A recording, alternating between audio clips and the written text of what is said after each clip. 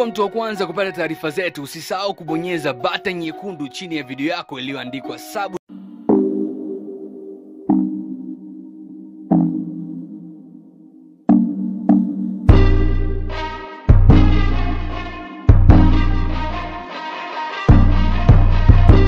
Mimi namfahamu kama Konde Boy, yani Harmonize kutoka kule Mtwara. Kulikuwa na kiki 2-3 hapo nyuma kuhusiana na mahusiano yake ya mapenzi, Mwarabu Fighter na nini, vitu vyote hivyo vikapita, lakini issue kubwa ambayo ikabakia basi ni ngoma ya Atarudi ambayo kila mmoja alikuwa anasubiria. Siku ya jana Harmonize aliposti kupitia Instagram yake na clip shot ilisambaa sana ikimuonyesha Harmonize akiwa na muonekano wa kizee. Kila mmoja akafikiria kwamba wow, Harmonize this time kwenye video yake ataonekana akiwa na muonekano wa kizee. Ndio kitu ambacho pia nawe ulitegemea. Sasa muonekano huo kiukweli haujaonekana katika nyimbo hii.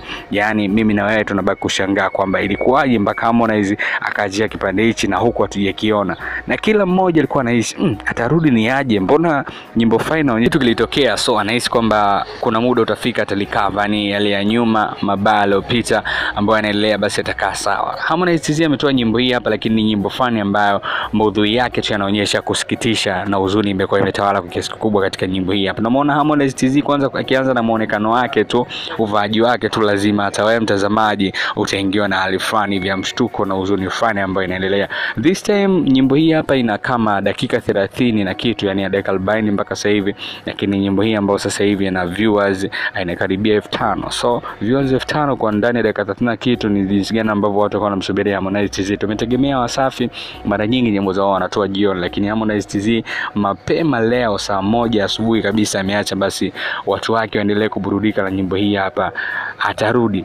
So Atarudi ina maana gani? Basi baki na mimi kuendelea kufahamu Atarudi ina maana gani. Atarudi ina maana hii kwamba Harmonize alikuwa na mpenzi wake, alafu design kama yanayoendelea anakuwa ni mabaya sana baada ya Harmonize kukimbiwa, lakini Harmonize inaonyesha jinsi gani ambavyo ana maisha mabovu sana na akiwa kijijini, lakini wife wake tu design kama amejanjalua, kuna mtu amemjanjalua, alafu design amekuwa ni mtu kupenda bata sana starehe. So kuna mtu ambaye mwenye pesa zaidi Harmonize akamchukua akampeleka town, alafu baada ya kumpeleka town wakataka kuishi maisha fulani mazuri sana. So Harmonize amekaa home kitaa, yani huko ambako maisha yake ni mabaya sana, alikuwa wanaishi na mke wake before. So that anamwambia watoto wake kwamba mameno atarudi soon, anakuja, lakini ameenda town tu atawaletea na zawadi kama zote. Anamwambia lakini akiwa na huzuni mkubwa sana, yani akiwa na huzuni kwamba anawaza namna gani ambavyo ataishi bila kuwa na huyo mwanamke. Director ni Ken katika nyimbo hii.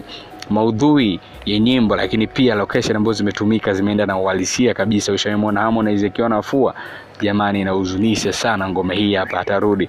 So mbaya, ni ngoma ambayo wengi hatukutegemea kwamba itakuwa hivi, yani maudhui yake na Harmonize walisia ambao wameuvaa kwenye kide, utitegemea maybe atamchukua mtu mwingine asimame kwa niaba yake, lakini ameamua kuvaa uhusika yeye mwenyewe, akionyesha jinsi gani ambavyo huzuni imesawala kiupande wake baada ya kukimbiwa na mwanamke ambaye anampenda, afu mwanamke huyo anakula bata to town. So nyimbo fani na dakika 5, ni nyimbo ambayo kila mmoja ambaye atataka kuisikiliza atasikiliza na atapata kile ambacho anakitamani, kwa sababu tunafahamu kwa Ngwaru ilikuwa chini ya dakika 5, na kwa Ngwaru ni nyimbo ambayo basi this time Harmonize ilimtambulisha sana international na kufanya show nyingi sana mpaka sasa hivi naongea na wewe imeingia kwenye nomination. Lakini this time kwamba Harmonize amekuja kivingine sana. Hicho alichokuja nacho Harmonize, wewe unahisi kwamba ni kitu ambacho ulihisi na ulitegemea kitatokea? Mimi nahisi kwamba ni mchongo mkubwa sana kwa Harmonize, kwa sababu ametusurprise kila mmoja ambaye alikuwa anasubiri nyimbo hii. Muonekano wake zetu tulikuwa tunasubiri haujaonekana. Si mbaya ukaendelea kufuatilia bwana muziki mzuri kutoka kwao.